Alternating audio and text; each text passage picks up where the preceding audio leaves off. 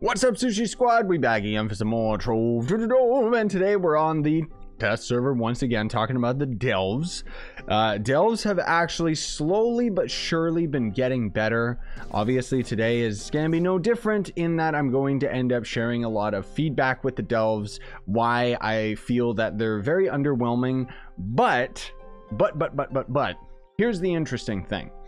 I've been constantly asking you guys how you get Lunar Souls, and I finally have an answer. It's random.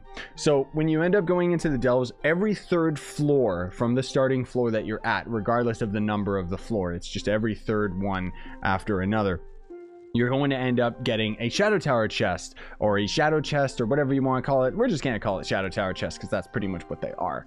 And that's how you're going to end up getting your Titan Souls instead of the Shadow Towers when the Delves end up coming to the live server. But I was wondering, like, where do you actually get the Lunar Souls? It turns out that sometimes you'll just get Lunar Souls and Dispoiled Divinity instead of Titan Souls. I don't know if there's any rhyme or reason to it. As far as I'm concerned, it's pretty random. I even had, Joe ended up going through and killing it was just a normal boss. Nothing different, nothing out of the ordinary. And he ended up gaining some Lunar Souls out of it. Ridiculous. Oh, and before I forget, even though I totally did forget and I'm editing this in after, if you're new to Trove, you can use that sign up link down in the description, and anything you end up buying out of the cash shop, I'll end up making a percentage of it. It's a fantastic way that you can support me, especially in these times of need with, quarantine. Anyways, back to the video. So the biggest gripes that we have with the Delves is that when you're on the higher level difficulty, there's not enough of a reward. Because let me explain Trove's difficulty for you, just because if you guys are just tuning in, Trove doesn't have difficulty. It's very black and white about whether or not you're doing enough damage to kill the enemies before they kill you. The end, that's it. There is no complexity to this game, which is one of the reasons why I enjoy it, because it's so easily accessible. But one of the big faults of the game is just that there is no complexity to the enemies and to their AI, to their design. So there just is no room to end up adding difficulty outside of just higher stat values for the enemies. It means that you have to have higher stat values, right? So what they've actually changed, and the big issue that we kind of have with the Delves, just to give you guys a heads up, is that in the higher difficulty, basically all you can do is get Crystal 4. That's the only reason you would be in the higher difficulties of Delves. Otherwise, you're going to want to stick to the lower forms of Delves because it's funner, and it ends up having more chances of beating bosses because you can go through it a lot faster. Thus, you'll get more of the resources required to craft the allies. You'll have more chance of getting the allies as a drop because every enemy has a chance of actually dropping the allies. Same with beating the bosses and getting the mounts. Basically, the weakest you can handle in the Delves, or not even the weakest you can handle, more so like getting it so that it's just at the point where you're just blasting through everything. You don't want to go super duper hardcore weak enemies, but so long as you're just blazing through it, then that's going to end up being more worthwhile for the Delves, which is very unfortunate because of the fact that it's just so black and white of whether or not you go into the deeper Delves or not. So I'm going to I don't want all these people to end up joining me, so because I want to try and show you guys this as a little bit of an example. They changed it before this is the current patch that's on the test server. Before this patch, no matter what you ended up, no matter what class you were on, the Delves would automatically take your highest power rank character. You couldn't go to a lower Uber portal based on like your character. It didn't make a difference, right? Oh my god, I need to be in D&D, this game. And so what changes, let's go to Scythe Smells Club. I made this club, by the way, unless Merc did. I forget. I think it was me. Maybe it was Merc. I don't know. But the way that it works now is whatever character ends up queuing up for the portal. So if you go to a public portal right now and I'm on my ice stage at 10k PR, we're going to end up queuing into a lower Uber portal. So it's going to be a lower difficulty in the Delves, which means that we're not going to be as deep. So we don't have as good chances of gaining Crystal 4, if any chance of gaining Crystal 4. Crystal 4, I'm assuming, is at a certain depth, but I don't know what that is. But the thing is, more importantly, with private portals, whichever class you throw the portal down with is going to be the class that the portal is going to take into account. So I can already swap over to the Vanguard and then ready up and go in the portal. And we should be, this is my first time doing this, we should be in a considerably weaker delve.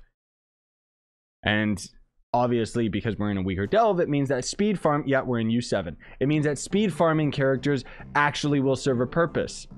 Although I wouldn't recommend Neon Ninja because you'll just get super duper confused. There's nowhere you can look. Like, you just... that would just be a mess. But we're sitting here on the Vanguard, easy peasy. We're one-shotting everything, so we can actually just be a proper speedy character again, which is all it's about, isn't it? Because it's all just about that efficiency. Now, again, I would still make the same argument that the delves, unfortunately... you know, there's not much reason to do them once you end up getting all of the new items out of them. If you even want to bother getting all the new items out of them, because the amount of gear that you get, simply put, is not worth it. One thing that I think could have resolved that was if Titan Souls and Lunar Souls were infinite, if they weren't still locked to their weekly limit, I think that that could end up making delves have a lot more incentive for players. Even if it's a lot more difficult, the fact that those resources would be, you know, no longer time gated, to me, would be a big enough deal where it's like, all right, this kind of sucks, but at least you're getting an infinite resource. Not that I personally need it, I just think as far as the general player base is concerned, it might be better. The other thing too is because they are limited and it doesn't really matter, I think that every chest you open in the delves, maybe not necessarily all of them need to be shadow chests, but I think that every chest should drop like 6 or 7 pieces of gear. Like the normal delve chest should be just as good as the shadow tower chest that is currently in. The difference being that the current shadow tower chest I think should be buffed. The gear that you get out of it should actually be better, because then at least it would feel like it's worthwhile. You know, you complete the dungeon, you end up getting like a whole bunch of gear, then at least you feel like you've earned something, because as of right now, you get 1 piece of gear out of the normal delves chest, and that 1 piece of gear is crap. Like, it can pretty much always end up being legendary or relics or whatever. They're supposed to have changed it so that it gives a higher quality of gear, but it hasn't been. You know, we're sitting in U11 and we're getting garbage for our gear. Like, it just sincerely is very disappointing and very underwhelming when that happens. I'm also noticing I can change my flasks as well. I can be using the quick step, whatever the heck it's, you know, the other emblem. Trailblazing, that's it. Jeez. Played this game for how long? That means I also don't need Marshall, so I could swap this out for something else if I wanted to. Chrono, so that we can have the cooldown. Yeah, there we go. That should be good, because otherwise we're already just destroying everything in here anyways. Doesn't even matter. But look at that. Look at this right then and there compared to all of the other videos that I've been doing where, you know, we take like half an hour to get through all of the difficulties. So what we're going to try and do today, obviously you can see we're only at 90 depth instead of 130, so I know that that makes a big difference. And obviously the late game you're going to have a group, but my whole argument about the delves and them kind of being very disappointing is just the simple fact that, oh, we gotta activate Monolith, is just the fact that the gear that you get out of it is not really worthwhile. Even if you're doing it like end game, it's like you're going for the Crystal 4 gear so that what you can end up getting the, you know, like, it's like there's one of two options for Trove's end game right now. You're either going for Crystal 4 gear so that you can kill Leviathans better, or you're going for Crystal 4 gear so that you can do the delves better. And it's like, what exactly is the point? You know, like it. Also, they changed it up. I like this a lot. The shadowy monolith, always, we barely ever seen this objective, by the way. You just activate this thing and then we have to kill all the enemies that are around it. It's very, very easy to do. It's always going to be in a 2x1 pattern, so you can see on the compass in the top. It's always going to end up being every third room, from the starting room being the first light blue spot.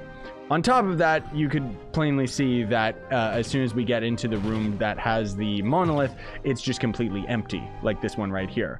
I'm only pointing that out because some of the other biomes, like especially in the B biome, this thing is yellow. The B biome's yellow. it's really hard to end up actually seeing the monolith. Or I'm just blind. Honestly, that is very likely because I've been playing this game for so long. Half the time, I just let my eyes go out of focus, guys. Like, I'm not even kidding. But this is like so much more tolerable, you know? And it actually is a lot funner too. Like, because just defeating enemies is funner. And, you know, it feels like we're actually getting results, kind of, even though the gear that we're getting out of the dungeon isn't as good. But I mean, it's worthwhile to end up doing it on the lower difficulty. So it's very nice that they ended up doing this.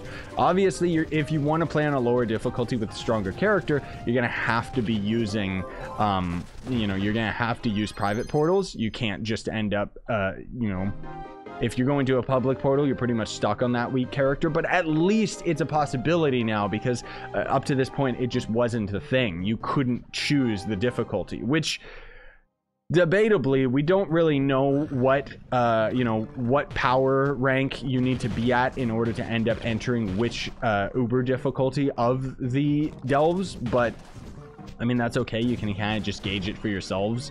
At the least, we know if we're sitting at like 10k PR, we're going to U7, which is easy for most people that are at least at U10. It should be no problem.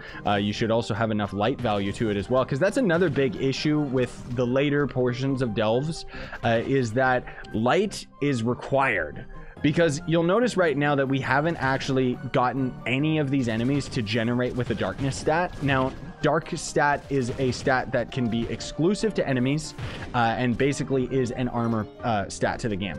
Whereas the light stat value that we get on our gear and stuff like that is actually armor penetration.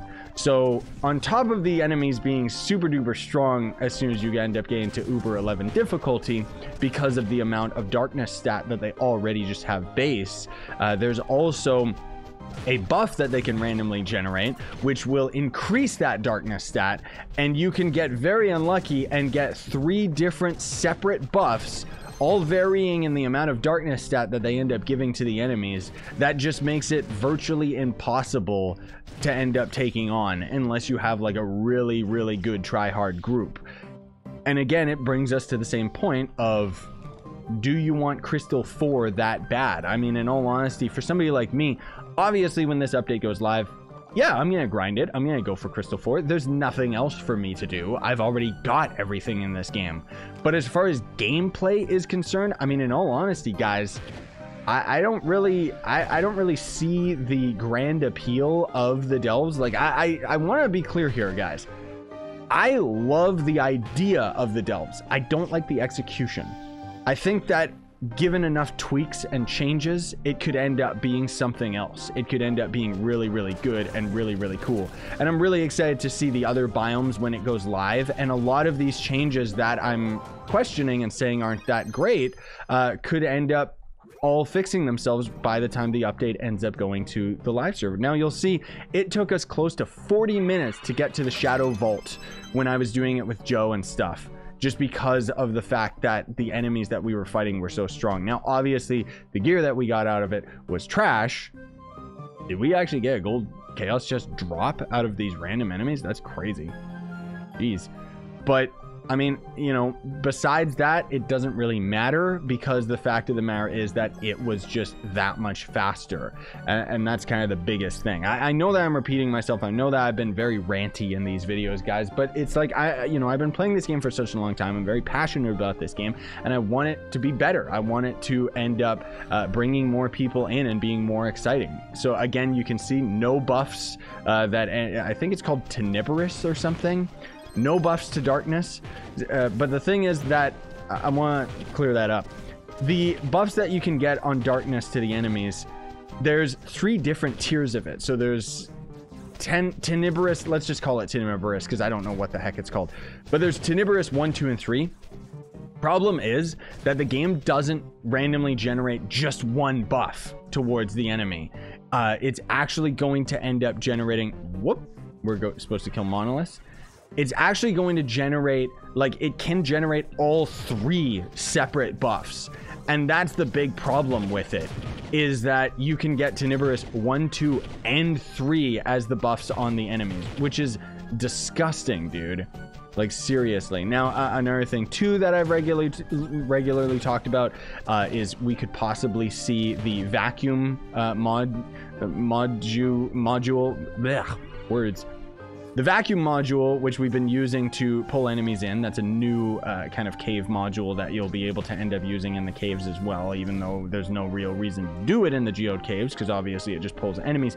But the fact of the matter is that it is going to end up being a new module that we can upgrade, and with it being upgradable, it has me very, very curious just what exactly its maximum power is going to be, because the higher tiers of it, I can't really test on the test server, unfortunately, because I don't have, you know, the market is just like destroyed. You can't really buy anything. So I can't get any of these items to test them out for you guys until we end up going to the live server. Then I'll be able to max the vacuum out right away, which the vacuum itself apparently will end up giving you buffs, as well as pulling enemies from further away, pulling them towards you for longer periods of time as you upgrade it. So, you know, again, a lot of this stuff could end up ironing itself out by the time it ends up going to the live server. And most of all, I'm talking about the higher difficulties. But again, talking about the biggest issues, if you're in highest difficulties, it's just the same as Shadow Towers. It's even harder than the Shadow Towers because of the amount of surviving time that you have to end up doing. And because of it, it's like, you know, a lot of classes become obsolete as soon as you get to those higher difficulties, and that's very discouraging. You know, like, say somebody's playing this game and all they've done is invest all of their time in the Shadow Hunter. You know, at least you could end up swapping that gear over to somebody else. But the point is that, what if you don't like playing the Revenant? Because as of right now, a lot of you guys keep asking what are the classes that are going to end up working in the Delves. I'll tell you right here, is the top tier Shadow Tower classes, like I've mentioned many times before. Dino Tamer's good because your snare is going to you know, not only do a lot of damage to enemies, but you don't have to rely on energy. Dino Tamer's always been kind of a good in the middle character that could always solo Ultra Shadow Towers, even if it takes a little bit longer than some other characters. Revenant is probably the only physical damage character that is going to be good in the Delves, just because the amount of lifesteal that you have, your ult pulling enemies in. You're gonna always spam your left click, just your basic attack when you're the Revenant though, because that has lifesteal on it, whereas your other abilities don't. And then to optimize damage, you can tap your number 1 and have your you know, spiky chains coming out of your character. But Revenant is a powerhouse. I really want to actually test him out in some of the higher difficulties, so we will do that in the next few videos probably, because I do like testing out all these different damages and stuff, but it's disappointing that this is pretty much the only physical character you can use. Draco, you've seen, we can use just fine. Gunslinger obviously is going to be a powerhouse, but you gotta focus on survivability as well. Fae Trickster can work, maybe. I mean, I don't really see that many people using the Fae in general, but Fae's definitely got enough damage, just not that much crowd control. Shadow Hunter, nope. Ice Sage is going to be great, especially if you have somebody else with you, because your right click attack is actually going to slow down the enemy movement and their enemy attack pattern. So it can be really, really useful when you're with a group, because if you're just fighting solo, you're going to be using your left click for all of your damage, which means that you're not going to have that slow proc helping with all of the enemies. Also, Knight should probably end up being pretty good. Lots of people underestimate this character, but he's actually got a really powerful class gem ability now that they reworked it like a year or 2 ago. Pirate Captain might work, but I highly doubt it, honestly speaking. And that's it. Those are the only characters that I can think of that will end up working at the, you know, U10, U11 difficulties, because any other characters just don't really have the gumption. They don't have the strength to end up keeping up in order to end up actually, you know, surviving long enough and doing, like I mentioned before, that black and white difficulty. You frankly are not doing enough damage to the enemies to kill them faster than they kill you. That's the problem. But here we go again, guys. Like, oh my gosh, is this already I'm sorry, I lost track. Is this already the next shadow cache, the next shadow chest from here? Look at this, only 1 buff on these guys. Jeez Louise. We gotta just defeat a bunch of enemies now. Easy peasy. The other thing too is, you know, if we're in these lower difficulties, the vacuum becomes even more useful because we can use it to pull all the enemies in, and you can still do your main basic attack. That's pretty much the only attack that you can still do while you're using the vacuum, and it, you know, is not really that useful if you're in the higher difficulty, because most of your other abilities are going to be where you're relying on all of your damage. I mean, maybe you could use the vacuum as the gunslinger, pull the enemies in, and then just shoot straight down with your ult and timing it all perfectly. That could end up being really good. But we'll keep going until we end up getting to the next shadow chest, just because like, I want to show you just how embarrassing this is, where it's like we have spent less time we'll probably spend less time getting 2 shadow chests than it does to get 1 when we're on the higher difficulty. And I know the argument that most of you guys are making, okay? I know that you're supposed to have a group in the later portions, but my whole argument about it in the first place isn't that, oh, this sucks because I can't solo it. That's not the problem. The problem is that even if you end up having a decent enough group, it's just so slow that the amount of resources you get out of it aren't worth your time. That's what it's about for me, because I am very, very open about being efficient when I'm playing games. That's what I like doing when I'm playing games. That's actually why I still like Trove today, because Trove is one of the only MMOs out there where movement speed is actually like a stat, and that's what makes it so fun, because then you're just being as efficient as possible. And even if you're just getting, you know, the same old gear and stuff like that, like, it's not really that rewarding to do the same dungeons over and over again, especially if you're somebody like me where I've already got Crystal 3 gear on all of my classes outside of the weapons, but I've got it on all the important classes, so it doesn't really matter. The whole point is that, you know, I still enjoy just going through dungeons as quickly as possible, just because even what we're doing right now, it's fun for me. Like, I like using movement speed characters. So as soon as we come to a crawl, either doing damage or just clearing rooms, suddenly it's just not as appealing to me. And I think that's one of the biggest issues that I have with the Delves in general. Is just that it's not fast enough unless we're doing something like this, and then it's a lot more fun and it's a lot more worthwhile because we're actually getting Titan souls and Lunar souls and stuff out of this, and Dispoiled Divinity, and everything just works so much better when you're in these weaker portals. Outside of, if you want Crystal 4, that's the only reason you would ever want to do the higher difficulty, in which case that's my closing argument. Is it worth it?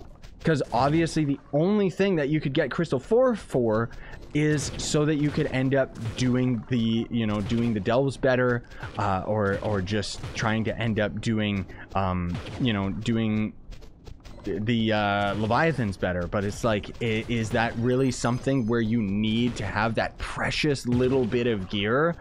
You know, not really. Most players, the majority of players, I don't think they care. I don't think Crystal 4 is going to matter that much. You know, getting Crystal 3 is hard enough. Crystal 4 obviously is going to have a higher light value, but is it worth it? Not really. I mean, depending on what the drop chance is, because the whole point is that you get the drops from the chest so infrequently that it just doesn't really pan out, you know? And the other thing too is, it's like, you know, if you're trying to just do for the Shadow Tower items, obviously you just go to a lower portal because that's just going to be more worthwhile. But you're already defeating Leviathans and stuff anyways. But the biggest argument I have is, like I mentioned earlier, about certain characters just outright not working. You know, like, what if I want a Crystal 4 bow?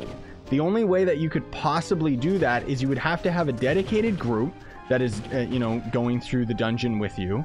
On top of, you would have to be doing it in a private delve, because in the private delves, you would be able to swap your character just before you end up opening the chest. Thus, you could end up, you know, increasing your odds of actually getting the piece of gear that you want. So I would swap to Shadow Hunter before I end up opening the Shadow chest, in the hopes that I could end up getting the crystal gear. Now, one last thing that I want to mention here, gamers, that is crucial, okay? Even though I have all my complaints about this, there is also challenge delves. Challenge delves are not currently available on the test server, and they might just like be awesome, you know? They might fix everything that we're complaining about. I doubt it, but I'm just saying that I'm open to the idea that all of the stuff that we've seen right now might be deliberate, because the challenge delves might end up just fixing all of that. So anyways, let's open this shadow chest here. Boop. Yeah, so there we ended up getting some more Titan souls, and then we ended up getting some shadow cash from that as well. So it literally just replaces the shadow tower chest. Unfortunately, you see, because we're at such a lower tier, the amount of gear that we get out of it is just minuscule. The items that we get, I should say. But that's the key word today. We got to 2 chests in less time than it took Joe and me, both pretty powerful Dracos. Like, my Draco's maxed out, his not so much, but it took us like 39 minutes for us to duo up to the first shadow chest. And even then, that was a lot of random, you know, could we complete this floor? Could we complete this floor? Just because the enemy generation and the buffs that they ended up having, as opposed to what we just did right now, where 20 minutes or 25 minutes and we got to the second chest. And if you're trying to be like as efficient as possible, this could potentially be more efficient than Shadow Towers, just for getting your Titan souls and your Lunar souls and stuff out of the way, which is more what I'm talking about. Because as of right now, you know, on the live server currently, I can get through my Ultra Shadow Towers in about an hour, and I can solo the majority of it outside of Hydra. If I'm using Draco, it depends which class I'm using. And my argument is that then the Delves, you should be able to get all of your Lunar and Titan souls within an hour as well, because otherwise it's just not as efficient. So I don't know if there's anything, like any specific parameter that gives you Lunar souls. Maybe it's even at a specific floor. I don't know. But the whole thing is that getting Lunar souls is a little bit of a chore, because I've had it where I've gotten the total weekly amount of Titan souls that I can get out of the Delves chest, and yet I spawned another shadow chest that would have given me more Titan souls, but it didn't, because I was at the weekly cap. And that's kind of a waste of time to me, because if you go to that chest and then you just get nothing out of it while you're still missing your Lunar souls, like I don't like how random the Delves are, is what I'm saying, I guess. You know, there's a little too much RNG going on here that prevents it from being something a little bit more refined, you know? But it could still end up getting fixed. Thanks for watching though, gamers. I hope that this is probably going to end up being the last time that I rant about this, but honestly, they're patching this like so often on the test server that I just kind of want to keep bringing these you know, discussions to your capable hands, so that we can end up talking about this in the comments, or you maybe bring your discussion to the Trove forums or something like that. Ultimately, I'm just trying to bring up questions and challenge the developers to end up making something a little bit better than this, because it's cool as is, but is it great? Is it something better than Shadow Towers? I mean, on the easier difficulty, yeah, it probably is, but I mean, maybe that's just me. A lot of people have been complaining about the way that the caves look and everything like that, but I like the caves, you know? I always liked the geode caves aesthetically. And I think that when the extra biomes are there for the live server, it'll really vary it up and make things a lot more tolerable instead of being so repeated, you know? But anyways, thanks for watching. What do you guys think? Smash like, sub for more, buy the merch you want to support the channel, and otherwise have yourselves a great day. Sign on and stay epic, gamers.